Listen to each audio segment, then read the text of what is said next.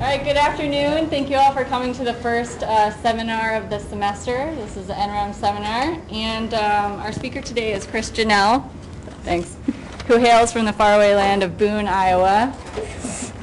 Chris is a natural resource biometrician with the Iowa DNR. He earned his bachelor's from Rutgers University, his master's from the University of Arkansas, and his PhD from Cornell University. He did some postdoctoral work at the University of Wisconsin-Madison, during which he focused on cross-species chronic wasting disease surveillance, sampling design, and transmission modeling. Chris will be discussing some of this work with his talk titled Modeling Transmission Dynamics of Chronic Wasting Disease in Wisconsin White-tailed Deer. So please help me welcome Chris Jennelle.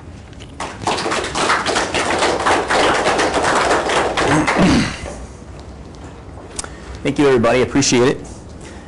And I appreciate the opportunity to speak with you guys today. Can you guys hear me back there okay? Is that loud enough? Just let me know if it's not, okay? I'm not used to the acoustics in this room. Please pardon my talk. It was hastily put together, and hopefully it might be a little bit less time than you might usually spend at a seminar, so at least you get to spend more time doing something fun Friday evening. In any case, I'll just give you a little background about myself. My background is in quantitative ecology, and I focused in wildlife disease dynamics in particular. And I don't pretend to be an expert in CWD, but I've had the good fortune to be able to work with a lot of experts in this field and experience a lot of collaborations with really bright people in the CWD world and disease world in general. So anyway, the work I'm going to present to you is based on some of my postdoctoral work that I was completing in University of Wisconsin-Madison from 2007 to roughly 2012. This work is roughly based on a publication that colleagues and I just got published this year in PLOS One. And I will note that I will pass over many of the esoteric mathematical details. And of course, if you're interested in those, I'm happy to oblige after the talk. But please feel free to ask any questions you have. And I just wanted to get the big picture kind of things across to you guys and yeah, talk about CWD in Wisconsin. So, chronic wasting disease, which I'm sure most of you, if not all, have heard of, is a fatal neurodegenerative transmissible spongiform encephalopathy. Wow, that's really a long mouthful. It is a family, it's in a family of TSEs. Some of these TSEs that are related include BSE, bovine spongiform encephalopathy, which is commonly referred to as mad cow disease, scrapie in sheep and goats, which we know has been around between 200 and 300 years. So these kind of diseases, this family of diseases has been around for a long time. And then CJD, which is Creutzfeldt-Jakob disease.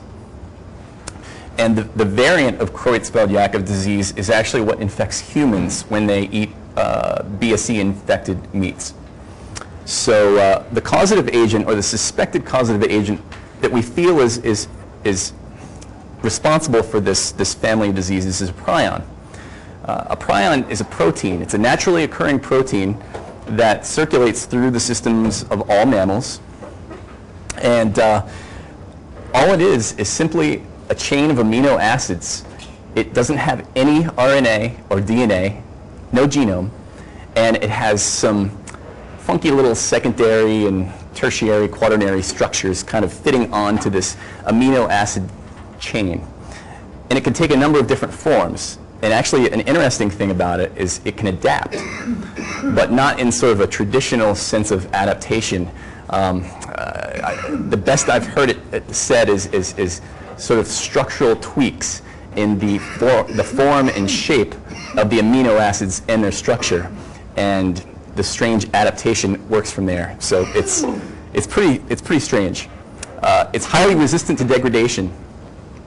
So it takes incineration with extreme amounts of heat for a long amount of time to actually degenerate the infectious prions, or using other very caustic substances. It can last in the environment for many, many years, which clearly poses a threat for future transmission to critters. The transmission mechanisms that we think are really driving this disease, they vary. The main mechanism, or at least the main supported mechanism so far, is horizontal transmission. So direct contact between animals, an infected and a susceptible animal. Indirect, there is evidence of indirect transmission as well. So if an animal, a susceptible animal, comes in contact via a fomite with infectious material, whether it be on a salt lick or on a fence, that could result in transmission as well. And there is some evidence of vertical transmission, and there's still a lot of work going on as far as its contribution to sort of the disease dynamic and whether it has a huge impact at this point. So when I talk about transmission and the point of this work, there are many, many different transmission modes that take these specific mathematical forms. The simplest starting point for thinking about these transmission modes is considering two alternatives. Frequency dependence is one end of a spectrum of these transmission modes. And one easy way to conceptualize frequency dependence is thinking about how infectious contact rate scales with host density. So as we increased host density in a given area, in a frequency-dependent transmission process, infectious contact rate remains constant. So what this means is that transmission of disease doesn't depend on the density of the underlying host. So this is a pretty tricky situation. What it depends on is the prevalence of the disease. So a lot of sexually transmitted diseases actually operate under this form of transmission mode. So on the opposite end of the spectrum is density dependence, which I'm sure most of you, if not all, have heard. Very simply, as we increase host density, infectious contact rate increases in a linear fashion or approximately linear fashion. So as we increased host density, our transmission increases. Our transmission rate will increase. So these are two opposite ends of the spectrum, and they're very simple models. There's a number of sort of non-linear forms that one can construct that can vary across this whole space here. I'm not going to worry about those, and there are many papers that explore different nonlinear dynamic transmission forms. So I wanted to keep it simple and focus on these two sort of major forms. So the current CWD distribution, so at least 22 states, American states, and 2 Canadian provinces that we know of that have CWD, either in captive facilities or in the wild cervid populations. And cervids include white-tailed deer, mule deer, moose, elk. So all of those kinds of critters can get CWD. So my work that focused in Wisconsin, it's been around since 2001. It was first identified from an animal that was harvested in the fall of 2001 in southwestern Wisconsin. And in one sense, the rest is history. Lots of it, not too pleasant history. So just to give you an idea of the distribution of CWD in the major parts of the state. So right here is Wisconsin, and this is Illinois. This is the southwestern core, this red block right here. And this area represents what we think is the origin of CWD in Wisconsin. And this is sort of the focal area of my data usage. This gray shaded area here is called the CWD management zone. Well, it used to be the CWD management zone. I don't think they adhere to that definition anymore. They've changed a little bit. This area encompasses approximately 9,000 square miles, and basically constitutes the major areas where CWD has been found in Wisconsin. And as you can see, it overlaps with Illinois quite a bit. So we're just considering Wisconsin for our data. I don't consider any of the Illinois data. Since 2012 or so, there have been a couple hotspots that have been identified with CWD-infected individuals in northern Wisconsin. But we're not going to worry about that. So far, approximately 185,000 animals have been sampled over the past 10, 11 years. Yes? Really quick question. What are the sampling protocols that you use for this? The sampling protocols? Yes, so these animals actually are hunter-harvested animals, and we would actually, or the DNR would go and sample these animals. So using IHC or ELISA to test for CWD, collecting lymph nodes or Obex brain material. Answer your question? So yes, so this data is primarily composed of hunter-harvest information, hunter-harvest data that the DNR was able to collect samples, CWD samples for and test for. So just to give you sort of an idea, this is based on the Southwest Core area, that red block, my primary study area that I showed you before. And it's easy to see, obviously, CWD prevalence has been increasing quite drastically in both adult females and yearling females over time, and with no indication of stopping.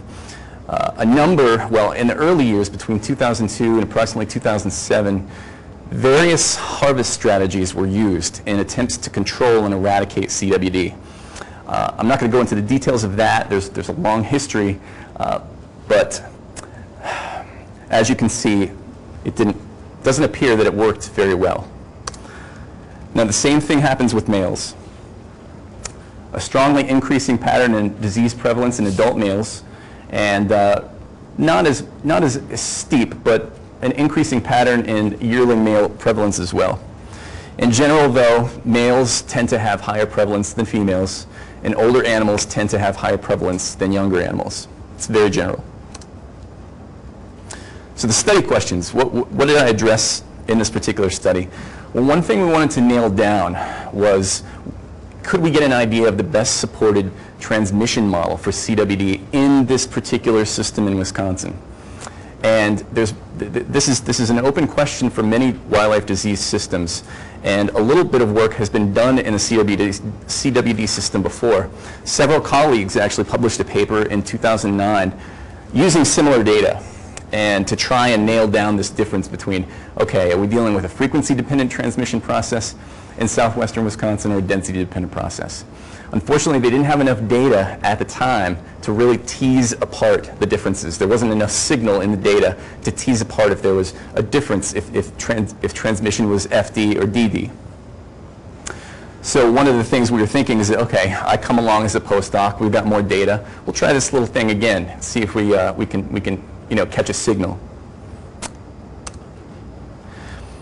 Another question we wanted to ask was, can we actually account for sex-specific variation in the transmission coefficients themselves? We know that there are differences in prevalence between the sexes, so can we capture that in the actual transmission coefficients themselves that sort of make up our transmission model?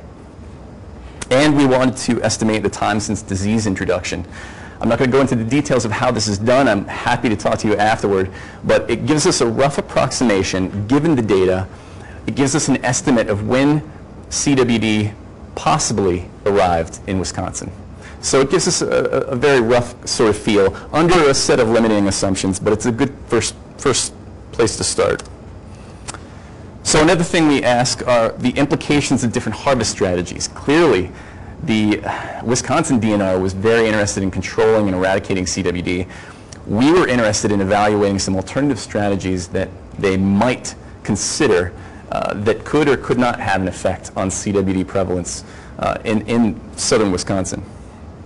So we considered several different types. We considered a no-harvest strategy.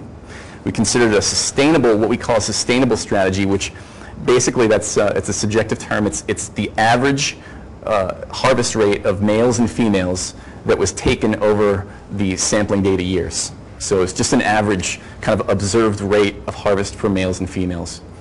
And then we focus on a male or a female-focused harvest strategy. So, and I'll go into more details with those. It sounds exactly like what it is. A male-focused strategy is simply harvesting males a lot more than females. Female-focused, harvesting females a lot more than males. I'll get into details a little bit more here. So with that question in particular, in the no harvest scenario situation, we assumed resource limitation. So in that scenario, you might envision a deer population in an unhunted area, maybe a national park, maybe a suburban quasi-city environment where no hunting is allowed. So we wanted to sort of simulate what this sort of situation might look like in particular. We set a carrying capacity in that context of 200 deer per square mile, which is approximately what we think the deer carrying capacity was in Wisconsin, southern Wisconsin at the time. So the sustainable harvest strategy, like I said before, in this case it was just the average of male and female harvest over the period of observed years. So these numbers seem a little odd. The male-focused and female-focused are more interesting because that's obviously placing the burden of harvest on males and male-focused, and then females and female-focused. Now these are arbitrary proportions. We wanted to just provide a range, basically, of different harvest types to see if we could actually find, some difference in the signal of prevalence that would occur over time.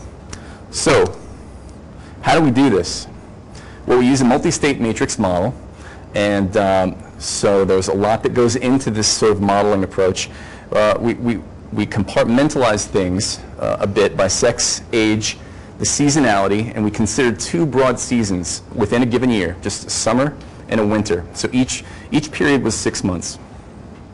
And then infection stage, which I will go into a little bit more detail. So this is a general compartmental model that you find oftentimes in SIR, SIRS type disease systems. So, and very simply put, the first compartment that you find is susceptible compartment. So these are all the host animals that are susceptible to disease. And then you can have a transition to infected animals. This is the first stage of infection. And this first stage of infection, we believe, starts with a lymph node positive sort of state. So when you test lymph nodes, they're the first to become infected that we think. And then moving on from this infected stage, this initial infected stage of lymph node positive, we go to an OBEX positive. And OBEX is a part of the brain. And that's when it starts to get really bad. Your brain starts to get infected. And then ultimately, you develop clinical signs of infection. And I'm sure you've heard of some of those clinical signs. They're really nasty. Drooling, disorientation, losing weight, all kinds of weirdness going on. So at this stage of the game, you don't have much time to survive. The disease is uniformly fatal. There is no cure. And so each of these different compartments can lead to death. This compartment in particular is sort of a disease-induced mortality compartment. But of course, during these stages, animals can die for other reasons, namely being harvested or depredated upon and other things, hit by cars. So just to give you a little bit more detail in the progression of the timeline for this sort of process, on here we have this time element. So at time 0, one can become infected. And what we assume in our modeling structure is that over the next 6 months, there's a latency period during which individuals can become infected lymph node positive.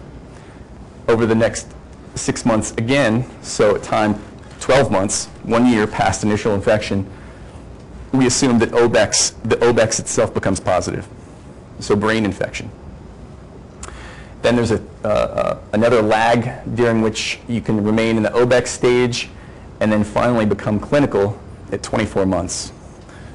And then from the clinical stage, within another 6 months, you die. So there are parameters which define each of these transitions, and several of them are fixed. Like the transition between infected lymph node positive and OBEX positive, we set as gamma, we set it equal to unity. So we assume that when you're lymph node positive, you will become OBEX positive as well. So there is no stochasticity in that context.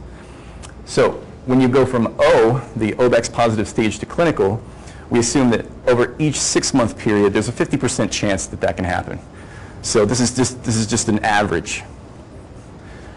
When you go from clinical, once you actually reach the clinical phase, to death, we define that as alpha, and again, that's unity. So within 6 months after becoming clinical, we assume you die. In the model itself, since we already defined these compartment-specific parameters, the one that we actually estimate, which is related to beta, which is the transmission coefficient, is this parameter pi, okay, which is the probability of becoming infected. So there's a nice little formula that relates how this parameter pi actually functions with beta, and there's a simple sort of translation between the infection rate and the probability of becoming infected, which is what this pi is. So when I show you the results that outline our beta coefficients that we estimated, just keep in mind that those are dimensionless they're dimensionless parameters, and that they actually are a piece of a larger function that we use to estimate pi, or the probability of infection. So the methodology, a little bit more specifically, we used a likelihood profile analysis. We used data from 2002 to 2013, and again, this is all hunter-harvest data in that CWD management zone. There were approximately 17,000 records that we used. Of those, 958 of those individuals were actually found to be positively infected. We used a binomial likelihood function within sort of a likelihood profile analysis to actually produce our estimates of the beta coefficients and the TDI, time since disease introduction. So there are a number of assumptions in this modeling approach. It's in the context of disease dynamics and disease studies. This is a very simplistic sort of model. We assume that there are deterministic transitions between states. So there's no stochasticity, which is a pretty important thing to think about for kind of real life situations. So, but we wanted to keep it simple and sort of easy to deal with on a first pass approach. We assumed that there was spatial homogeneity. So if you recall that the particular study area, this red box that was in that map, that was approximately 210 square miles where that sort of presumed origin of CWD occurred. We assumed that dynamics within that 210 square miles was homogeneous, approximately homogeneous. So we didn't assume any spatial structure whatsoever within that block. We assumed that there was homogeneous transmission and mixing within age and sex and infection classes. So we didn't think about variations between males giving infection to females or females giving infection to males or any other kind of things like that. We just kept it nice and simple, homogeneous. And we assumed that there was no migration inside or out of the area. So sort of effectively a closed population with respect to movement. So we get to results. And this is just basically a simple table of the models that we ran. And with respect to AIC, we used Ecology information criterion to evaluate those models, which I'm sure you heard of. And I apologize, this actually should be QAIC, quasi-Ecology information criterion. We did assess the fit of our model to the data, and the fit was quite good, but we did actually estimate an over-dispersion parameter, and we accounted for that in the calculation of AIC by adding a little variance inflation factor. So this should actually be QAIC because it accounts for a variance inflation factor. And what that means is basically if we hadn't accounted for that, we would have been underestimating our variance in our parameters. So the QAIC basically helps us get a little bit better estimates accounting for potential non-independence between each data point. So it's clear that the top model here that we found is the frequency-dependent sex-specific model. So if we assume a structure of frequency dependence for females and males, this jumped out on top. And we compared that against a pure density-dependent sex-specific model. And this is a nonlinear form, which I won't go into the details of. And then we also looked at mixtures of frequency-dependent and density-dependent forms between the sexes. So frequency dependence jumps out on top. And our estimates of TDI were 40 years. So 40 years prior to the first year of observed data that we used. So that would basically say that we, according to this model, if we believe it, CWD first came up in Wisconsin roughly in the early 70s, somewhere around there. So this is the beta male transmission coefficient and female transmission coefficient. Again, they're dimensionless, and they don't really make much sense in this context until you put them into a different form. The point, though, is that the transmission coefficient for males is almost twice as high as females, which fits with what we see in the wild with the prevalence differences in those two sexes. So results. This situation is the no harvest situation, which we could think of in a national park or some other suburban area with no hunting. And on this top figure here, we're looking at disease prevalence over time. And so what we did was we took the best estimates from our frequency-dependent, sex-dependent transmission model and plugged those into a projection matrix and projected what population dynamics would look like over the next 50 years. And we started from a place where we assumed there's no disease. So we've got a clean population, and we infect the population with an infected individual. In this case, we infected the population with a 2-year-old adult female. During simulations, we found that it really didn't matter what age or sex group you infect it with. So we stuck with a 2-year-old adult female. So we infect it, and then over time, we let the disease do what it's going to do.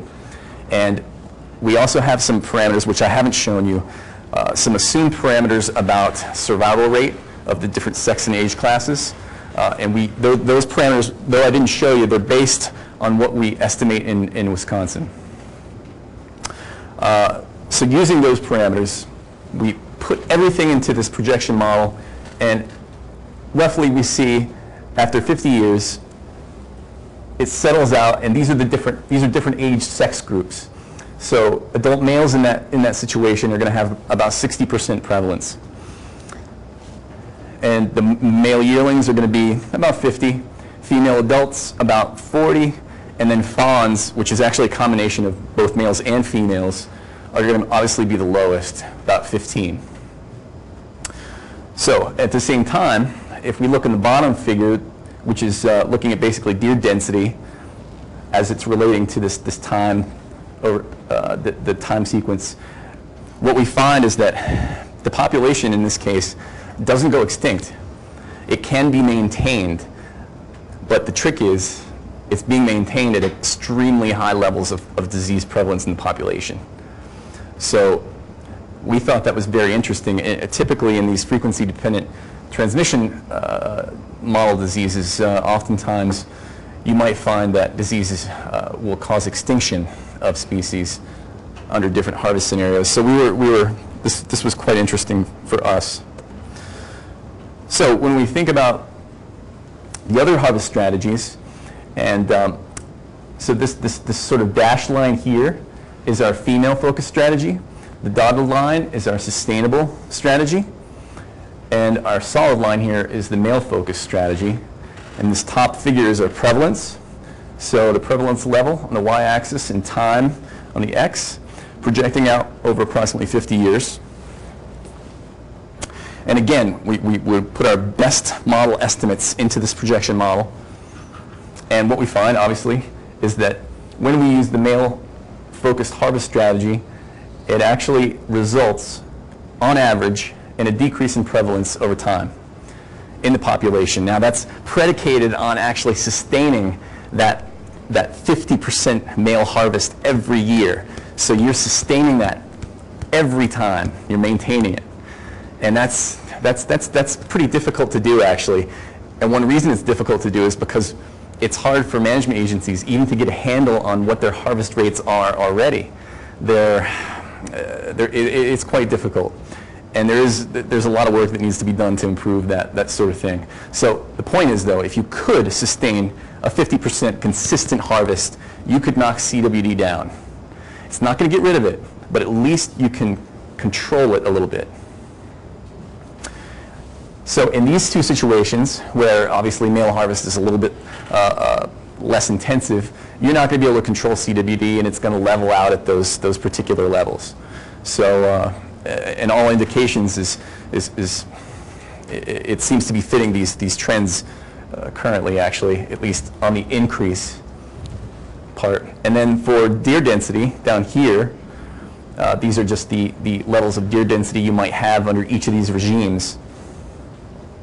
And I guess not surprisingly, if you're focusing on a male harvest strategy, your deer density is going to be highest, right? Because you're keeping the breeders, most of the breeders in the population, which are going to keep it up. And then a female focused obviously is going to result in the lowest sort of resulting population density. So the conclusions, there's overwhelming support for frequency-dependent model structure in this case. Okay, if we're, and I predicated upon those assumptions that we're not assuming any stochasticity in the system, it's a spatially closed system, so things could change if you're accounting for spatial sort of covariates. So given the estimated parameters, we figure that CWD probably has been in Wisconsin since the 70s, if we believe the model, if we believe the data, and just to give us a rough ballpark. And there are plenty of improvements that we could make in this model and that are actually in process right now. We're working on making the model more realistic by adding extra realistic structures to it so that we can see if, upon improvement, if it changes our projections and predictions. And very importantly too, and this is one thing I didn't note before, the model structure itself, you may ask, okay, is the model actually assuming direct transmission between individuals, or is it accounting for indirect transmission? So from an animal to environment transmission. The answer is that we don't distinguish between those two transmission modes. So the model essentially, in essence, subsumes both of them. And those two types of mechanisms are confounded in the way that we've produced the model, okay? So we're not distinguishing, we can't distinguish between environmental transmission and direct transmission in this modeling exercise. Those two things are sort of subsumed.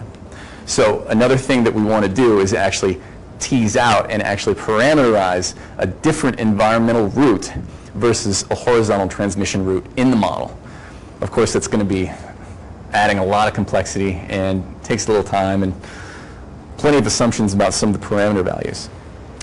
But with that, I'll acknowledge my collaborators, and lots of people put a lot of time into this, and I appreciate it. And thank you for letting me give this talk to you, and happy to take your questions.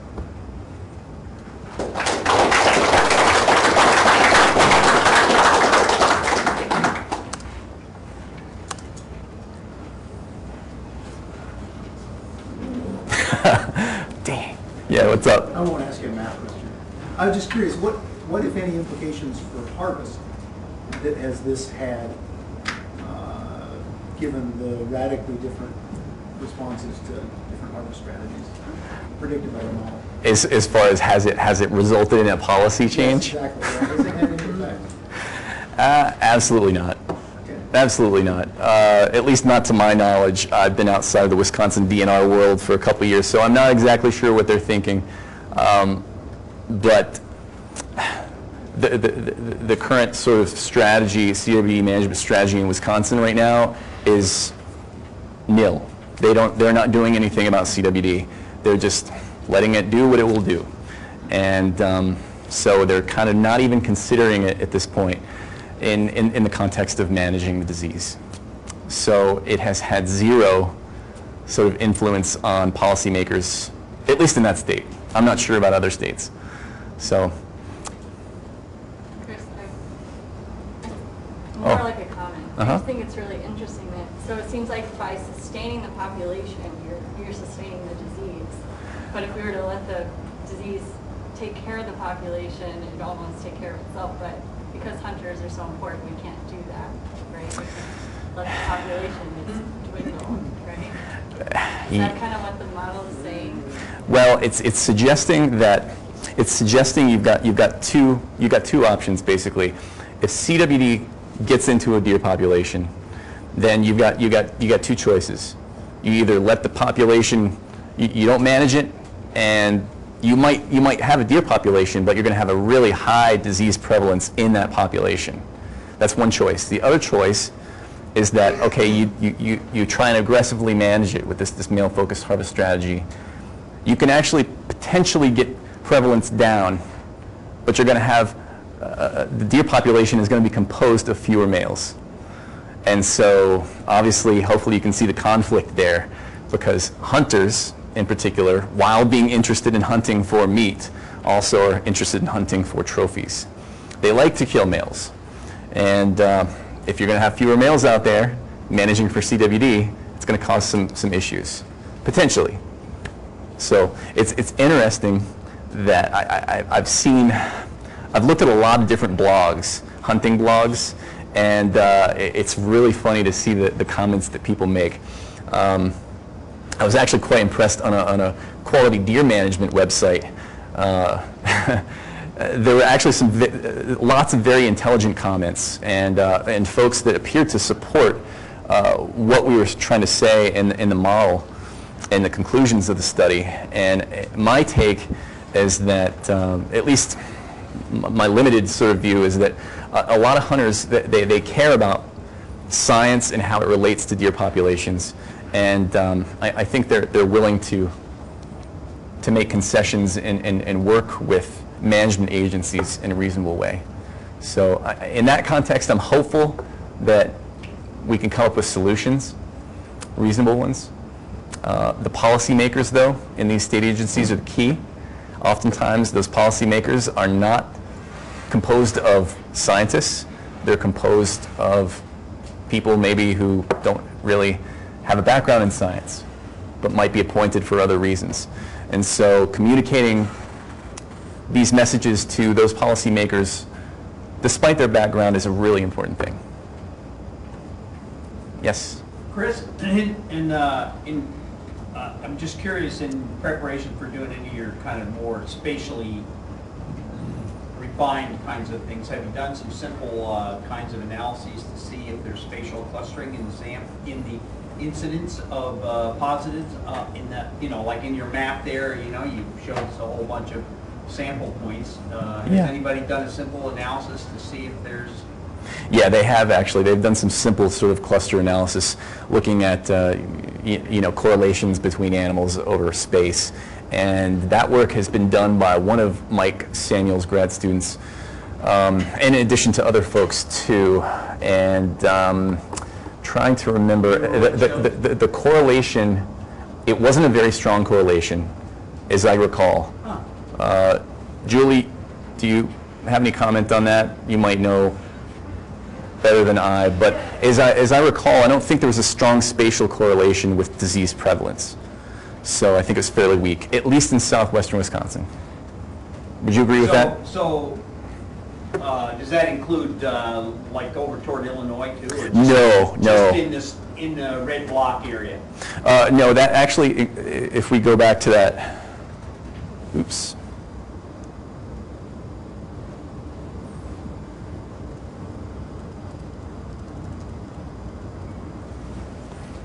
Yeah, so it includes this sort of cluster here. Yeah, there's different dynamics we think going on here. These are kind of two different habitat types. This is more optimal deer habitat, so it's higher quality sort of for deer. In this area, there's a lot more agricultural fields, agricultural areas, so we suspect its dispersal of deer is probably a lot more of an issue. There's longer dispersal distances in this type of habitat. So the jury's still out on sort of the dynamics of what's going on in this cluster.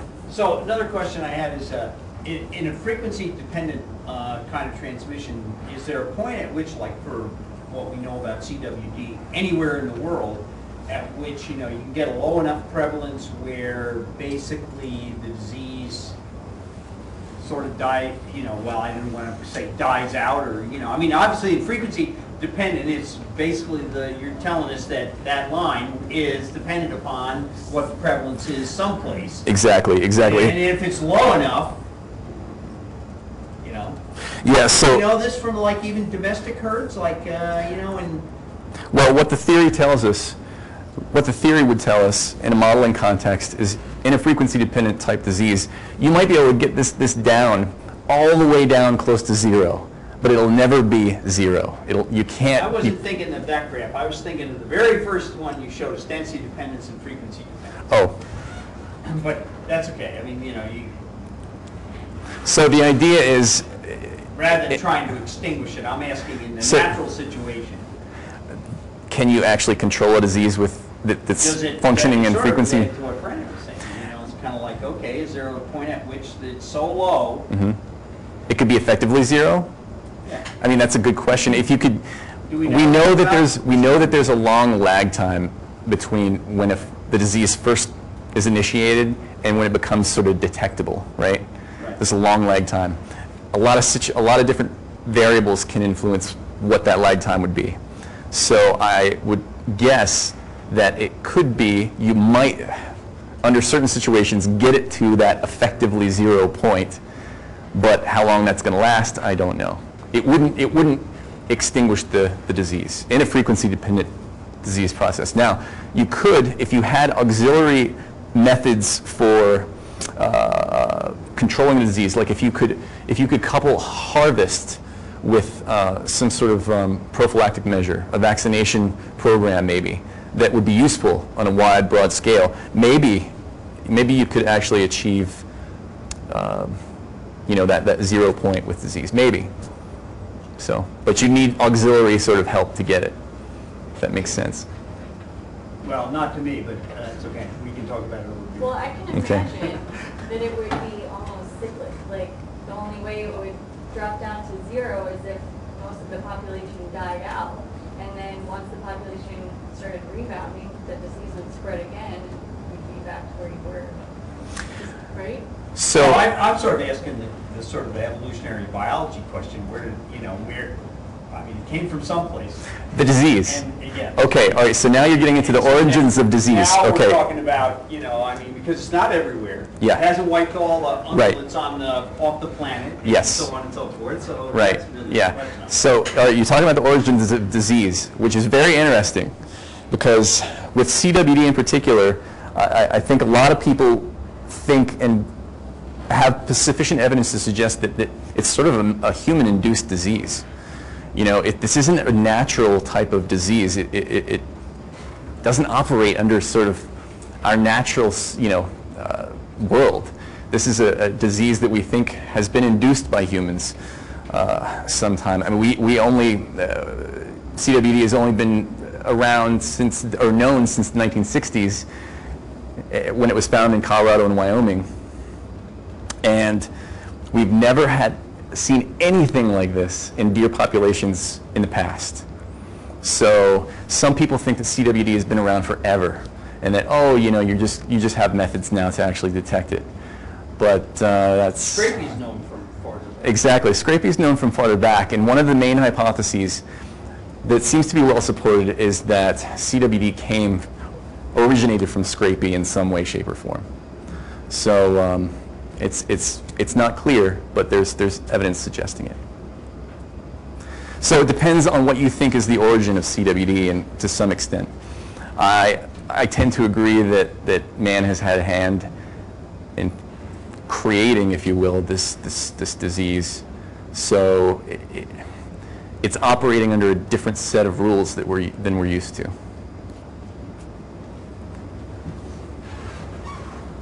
Well, if there's no more questions, I'd like to thank all of you for coming and thank Chris.